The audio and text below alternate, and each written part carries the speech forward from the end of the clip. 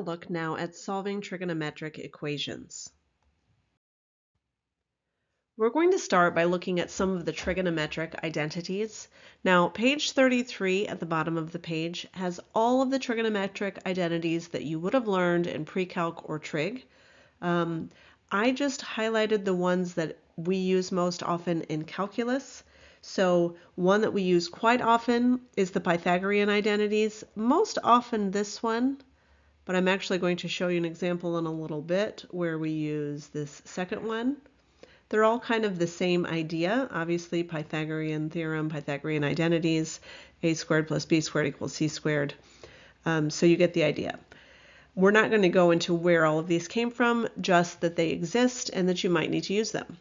Reciprocal identities, you use them all of the time. So hopefully we know that the reciprocal of sine is cosecant, the reciprocal of cosine is secant, and the reciprocal of tangent is cotangent. And so quite often we will need to do some replacements in equations, replacing tangent with 1 over cotangent and so forth, or vice versa. Double angle formulas. The one used most often is sine 2 theta equal 2 sine theta cosine theta, but really all of those are the double angle formulas and may or may not be used. The power reducing formulas we don't use often, but again, it's just one more tool in your tool belt, in addition to the other identities that are found on page 33. We're going to start with two pretty straightforward examples. The first one is super straightforward, the second one's a little bit harder, and then we'll get a little bit harder on the next page as well. So when we're solving this, a lot of it has to do with how well we know our unit circle. So again, I've copied it here, and don't feel like you have to memorize it, but like I said, it is helpful to memorize that first quadrant, but we're just going to look at it while we solve this. This equation says sine of theta is equal to -1/2. So let's recall that this is cosine theta comma sine theta is each of the ordered pairs on my unit circle. So if I want sine theta to be -1/2, I'm looking just for where is the y value -1/2. And that's here at 7 pi over 6 and here at 11 pi over 6. So I'm going to say theta is equal to 7 pi over 6 or theta is equal to 11 pi over 6. Now, in addition to that, if you'll recall, they've not restricted our domain. So they've said, essentially, it's the entire real number system. And we also know that any coterminal angle to 7 pi over 6 would be if I added 2 pi or 4 pi or 6 pi, or if I subtracted 2 pi or 4 pi or 6 pi.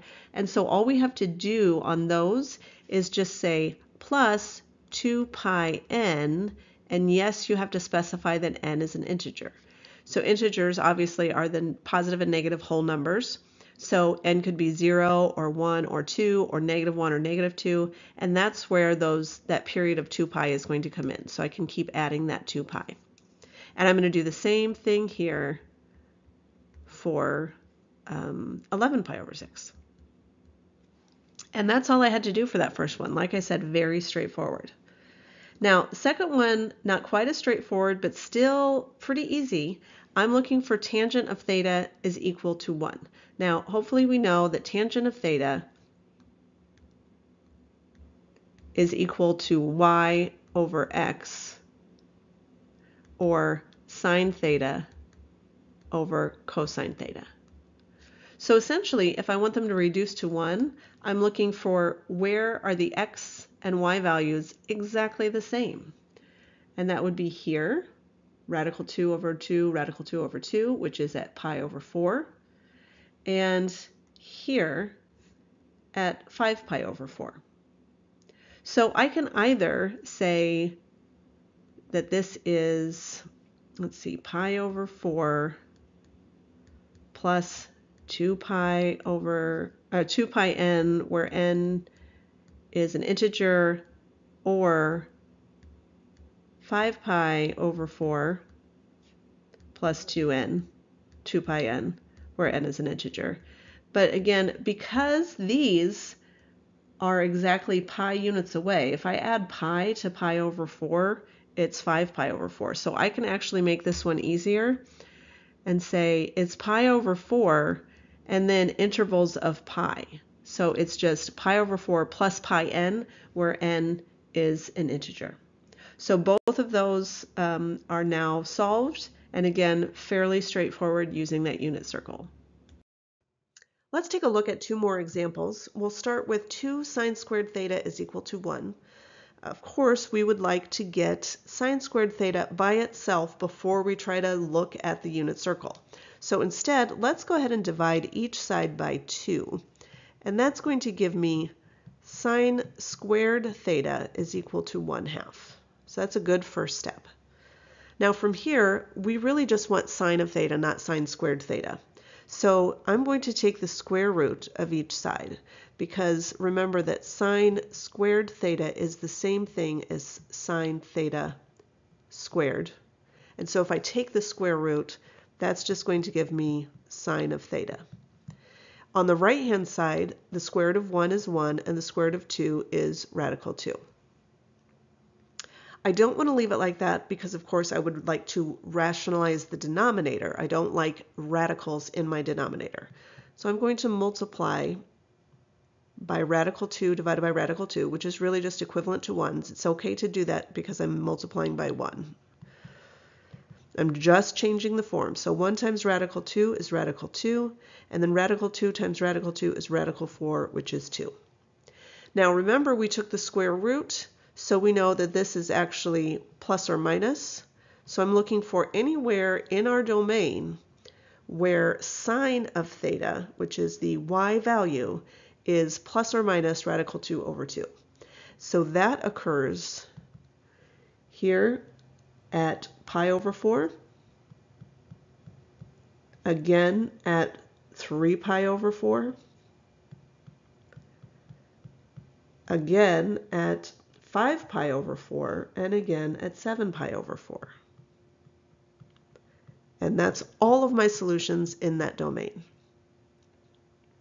Let's take a look at the other question. The other question says tangent squared theta is equal to secant theta minus 1.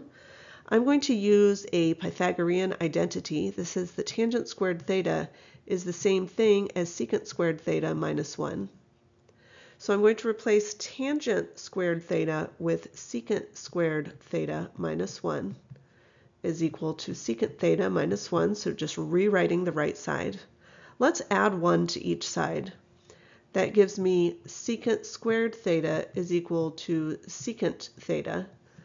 Let's divide each side by secant of theta, because I really just want, I don't want that squared value. So secant squared theta divided by secant theta is secant theta. And secant theta divided by secant theta is 1. So I'm looking for anywhere where the secant would be equal to 1. Well, we know the secant is actually 1 divided by cosine theta. So 1 divided by 1 would obviously give us 1. So I'm really looking for where is cosine of theta equal to 1. And cosine of theta is that x value, and that occurs here at 0 or 2 pi. So 0 or 2 pi. We're going to finish up section P.4 next by looking at the graphs of trigonometric functions and, of course, how to shift that graph.